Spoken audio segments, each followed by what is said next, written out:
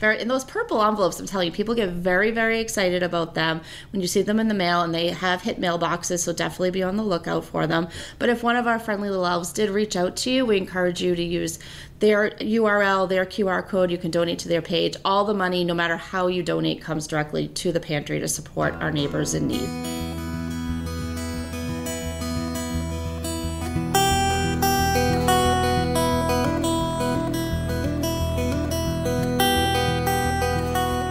Steve Sherlock here for Franklin Matters, Franklin Public Radio, anywhere, anytime on the internet, WFPR.FM, and in the local Franklin, Mass. FM radio dial, 102.9 on the FM band, here in the new Franklin Food Pantry conference room, community room, with a couple of key folks today. Tina Powderly, Executive Director, welcome. How are you doing today? I'm very good. Good morning, Steve. Good morning. It is a good morning. You know, we're up. We're around, we're starting to do good stuff. You know, what can get better than that? It is a great time of year in terms of giving back to the community. There's a big focus on it. And so for us, we see a lot of friends and supporters at this time of year that we might not see throughout the course of the year. So it's a really fun time for us. Yes, and we have a special topic because the Food Elves have kind of morphed their program a little bit. So Jen Johnson, welcome. Thank you. Good morning, Steve. How are you? I'm doing well. Good. Yes, the Food Elves is now Pantry Elves. So that's part of that change. I'll have to change my lingo, right? Yes, exactly. So it is now Pantry Elves, and it has changed a little bit. The bulk of the fundraiser is the same, but it is now called Pantry Elves, and instead of the students canvassing neighborhoods, everything is now done electronically. We're moving with the times, yes. Moving to the digital world. We're moving to the digital world, yes. Yep. Exactly. But in conjunction, because I did get this fancy purple envelope in the mail, right? Yes, so that was purposely timed, right? Yes, care of our friends at Allegra, who have always been huge supporters of our work here. But we, as Jen was saying, we were trying to complement the historical program, which, as you know, many folks know, started really truly with two kids with very big hearts pushing their wagon through their community neighborhood collecting food. And we did that, and it grew and grew and grew for a number of years. Then we moved into the fund portion of the donation, because we are really fortunate with our relationships with the Greater Boston Food Bank and some of our other partners. If we receive the dollar, we can make it go a lot further than if folks were to purchase, say, on their own, paying taxes and paying retail prices. So we sort of morphed, and then we received feedback from the community that some folks just weren't even receiving our friendly little elves through their neighborhoods. So you could imagine if you live in an apartment complex, there are certain spots in Franklin that were just not within your realm to reach. Just not within our realm. And we moved into this building, and we have just seen a huge outpouring of folks who want to support. So this really helped us meet that desire as well, because you'll either get a friendly little elf or you'll get a beautiful purple envelope. Right.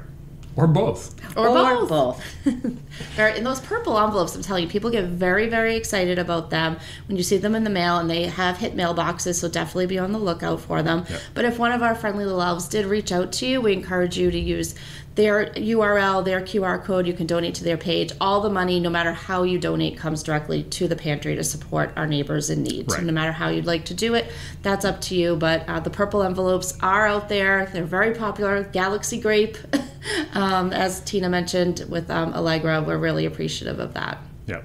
So in terms of the morphing, we can step back. So Tina referenced two individuals. I believe it was Lisa Piana's children at once upon a time. Yes. Franklin Downtown Partnership person who 12 days of giving. Yes. And then it morphed more into maybe de-emphasizing the 12 days, but still doing the food drive. But now it's changing again. Right, it's changing again. So it's still middle and high school students, or alumni are welcome as well. If you're in college and you'd still like to participate, we welcome you to join us. But as middle and high school students, and you can go to our website, franklinfoodpantry.org, look under the Happening Now, and the Pantry Elves information is right there to sign up. Right. Registration is open till December 2nd. December 2nd. Yes, so December it is 2nd. Coming upon us. I mean, we're almost at Thanksgiving, and know. It's going to be right there. It's happening. Yes, and then we ask the kids to set up their own crowdfunding page, which all the instructions are in their fancy Pantry Elves toolkit that they receive. So after they register, they get the Pantry Elves toolkit link.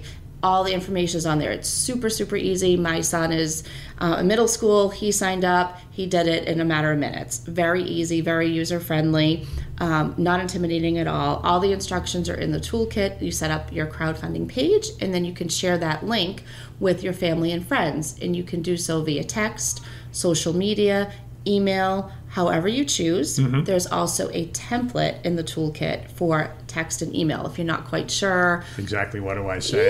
How do I do this? Right, how do I go about this? We included a template for you as well, including lots of information about the pantry. So you have all the tools you need right there to go out and start your fundraising. Right, so creating some mini ambassadors, if you will, who can say, hey, this is happening, can you help us? And if somebody comes back with a question, they may be able to answer it because of the info provided, but if not, there are resources behind that as Exactly, yes. We have a FAQ section as well with all information about the pantry.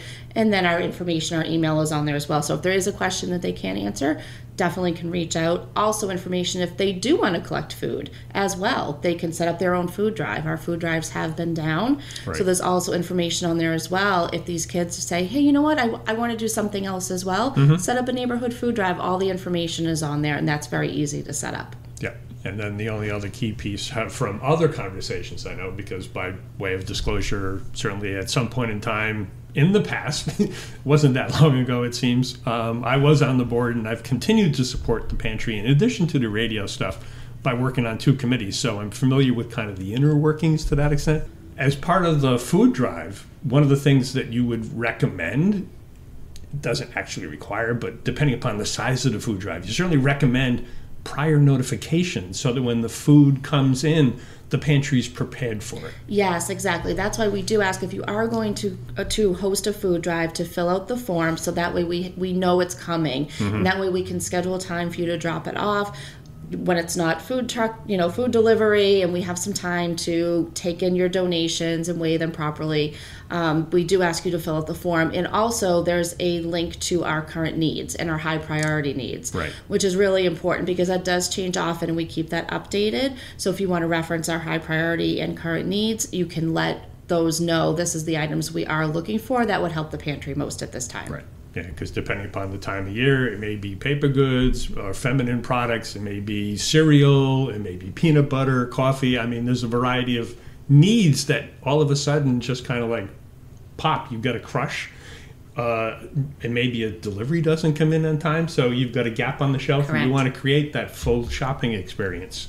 Yeah, we do, just to give folks a little bit of a window into what happens here, it's surprisingly complicated. And one of the pieces that Jen and our development director, Marcia, and the whole team have worked really hard on is bringing the Pantry Elves into the fold on that. So we do have tours for the Pantry Elves to come in. The first one filled up very quickly. And that will help connect what the Pantry Elves are doing with the impact on the community, because that's really what it's all about. It's not just about the food in the door and the money. It's about that this translates to food on the table of folks who need it.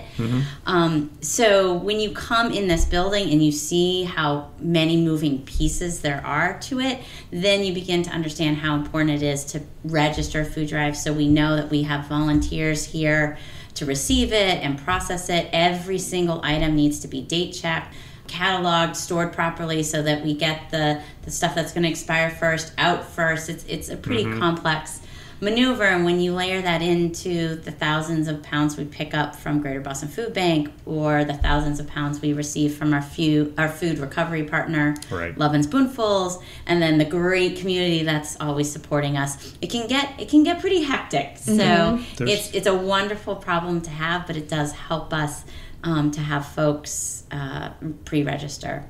And we encourage folks to sign up for the tours if you're a Pantry Elf, or we have public tours that are available on our website, which is a great way to learn more about what we do and get a first-hand glimpse into how we do it. Have shared that from time to time. I'll continue to do so because there's still some, clearly from the new building, it was Edwin's for those who hadn't heard. it changed color, and all of a sudden, whoa, it's here. Right. Look at it. But there's still some misinformation out there where people just really don't understand. I mean, we're grant funded and community supported. There's no other significant, major dollar pipeline. It's truly individual contributors and a few grants here and there for the solar panels, certain aspects of the building. You had a building campaign, but it still takes money to do the support. It is 100% elbow grease. There's absolutely no charge for any services that anyone receives here. So there's not a membership fee that we can count on.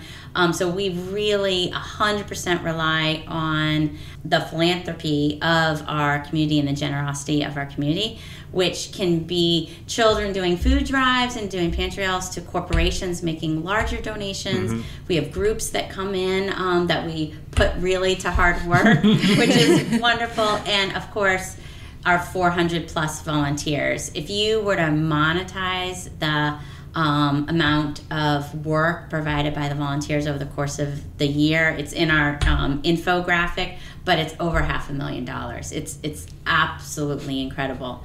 So really it takes a whole team, but it is true that individual donations, corporate donations, and the grants that we work really hard to secure, that's it. So every year it's a new opportunity to bring people into our fold to learn about what we do. It's a new challenge, a new opportunity. And as a nonprofit, clearly you've got a minimum amount of expense, clearly for, the bits of staff that you do have, yourself included, of course. But then everything else goes back to the community. And interestingly enough, if you, again, our annual report, I'll tease it a little bit, it should be ready to drop any day now. When you look at our financials, almost 90% of a dollar goes directly to our client programs. So most of the staff we have here is actually touching food, raising funds that are buying food. So that is very, very direct. Our quote-unquote overhead is minimal, but I also would like to turn it a little bit on its head. It's very necessary. You would never expect any other $1 million business to not pay for computers that can get the job done, or the infrastructure you need, or the lights. So there is an amount of infrastructure you need to pull off an operation this size. So we're very proud that we have a community that supports us with a lot of in-kind donations, which allows us to keep those costs manageable and low. So our goal always, of course, is to get the most food into the most hands of people, but you also, in order to do that, need the people on the ground to do the work. And also, people on the ground is really what the Food Pantry is about here. Compassion, dignity, empathy, they're really core values for us, and that you can see in the hearts and the eyes of the volunteers and the staff here. So yeah, it makes a difference there. We'll have to do a separate podcast on just some of the stories, because every time I hear a story, it's just we amazing. Usually make you choke up a little bit. We do. It's we so don't amazing. Get through many meetings here without someone crying. But it's just that's what the pantry is. And then, while going back to the elves in particular, the Pantry Elves, I'm learning the new term, the Pantry Elves. Clearly, they're going digital in their social circles to share and effectively get the financial support of $1, more dollars, whatever makes sense. But then that pipeline helps facilitate so that in case there's some shortages and the food drives haven't come in, or the Loving Spoonfuls haven't brought in certain items, then the financial flexibility, you can then go buy it. Right, exactly. Like Tina said, that our dollar can go much further than if you were to buy, cereal. Look, for example, we keep running low on cereal. It's very expensive, and that explains why we're running low on cereal. And it's expensive for you to go to the store to buy, to donate. It's expensive for us to buy, but our dollar will go further.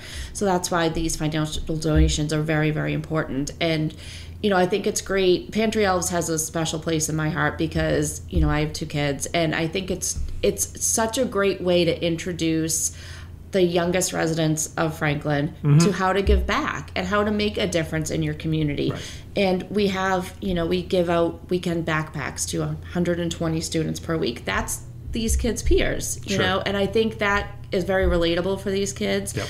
It's not something that's just out there. It's real. It's happening in your town, and it's a great way to get them involved at a young age. And then they can come in and tour the pantry and think, wow, you know what? I want to volunteer here. Maybe I'll sign up for a future event and I can come in and do some hands-on work. And that's why I think it's really special. And, we tell these kids who sign up, every dollar you raise makes a difference. And it's going to make the holidays better and brighter for your neighbors. Absolutely. Yeah, that's part of not just the awareness to raise the money, but the awareness that this issue, food insecurity, it exists. As quality as Franklin is, there is a gap in our population where, I think you've had stats where even with the SNAP benefits that people are entitled to, there's still some folks that are not yet utilizing this as a service as part of that. Oh, 100%, Steve. I mean, the reason the board a decade ago on the Franklin Food Pantry decided that we wanted a bigger, more permanent spaces. We knew, the technical term for that is SNAP gap, but basically we knew we weren't reaching all the folks that we could possibly help. Then who knew that there would be a pandemic, that certain, world events would occur that would cause a lot of economic stress. So we're seeing folks who we haven't seen in years come back to us. Sure. There's a lot of people who are working 2 jobs where this just is just enough to help give them a little bit of breathing room. There's not really one sort of typical story, but our numbers have gone up, and it's a function of being here in this beautiful space where it's just bigger, so we can see more people. But again, we've made some investments in infrastructure that have allowed us to realize some efficiencies. So we've been able to increase the number of people we can see in an hour, to a large degree. And it's easier to find us. We're very prominent. We're very proud of the fact that Franklin believes that a social service like this, just like a senior center or other agencies, deserves to be sort of front and center on a state highway where folks know where to come if they need it. So we are lucky that we have the support of the community and the resources and the building all to come together to meet this increased need. All of our numbers, no matter how you cut them, sadly are going up. So our work isn't done, and that's one of the reasons we rely on the Pantry Elves. It's our largest fundraiser, so it's really, really critical to us for this to be successful. It sets the stage for the rest of our programs for the rest of the year. Right, because you do have a few key events. And by the time this airs, the turkey trot may either be happening or just happening, about to happen, or have happened. But yeah, that's one key one. But this certainly, as you said, is the largest. So yes, all goodness. To re-emphasize some points you mentioned earlier, so folks can go to the Food Pantry page, find current events, and look for Food Pantry Elves. I know, it's tricky, Steve. You've been covering this for many, many years. It's always been Food Elves, and I still catch myself saying Food Elves. But yes, franklinfoodpantry.org, and on the landing page, it's happening now is at the bottom, and you click on Pantry Elves, and there you'll get all your information. It's a Google form to sign up.